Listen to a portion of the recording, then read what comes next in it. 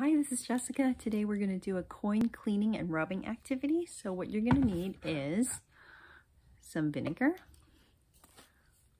salt, measuring cup and spoon, and then I have these really dirty coins that we'll try to clean, and then like a little Tupperware to put it in.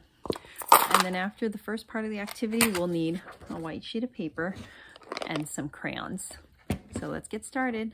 Okay, so the first step is that you want to pour about 1 cup of vinegar in with 1 tablespoon of salt.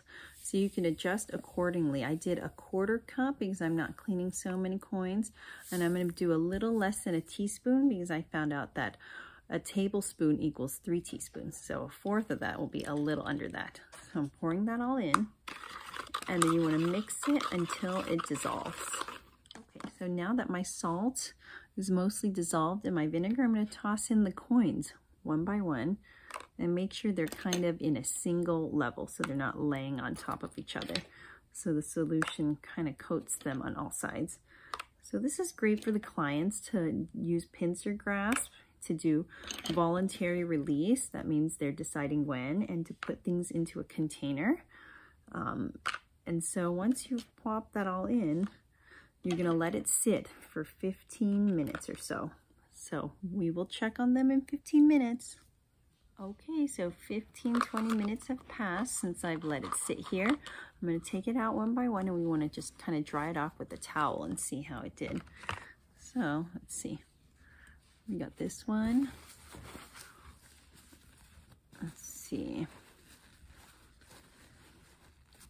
Small improvements. They're not super shiny, but they're making progress.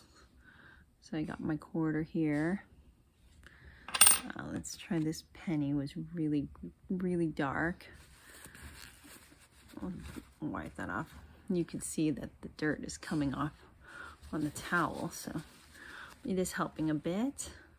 It's not great, but a little cleaner.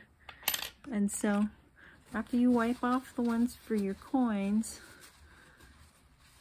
that you want to use for the rubbing art, you get it ready.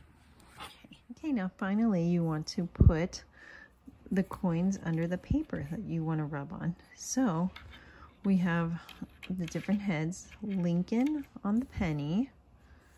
We have Jefferson on the nickel.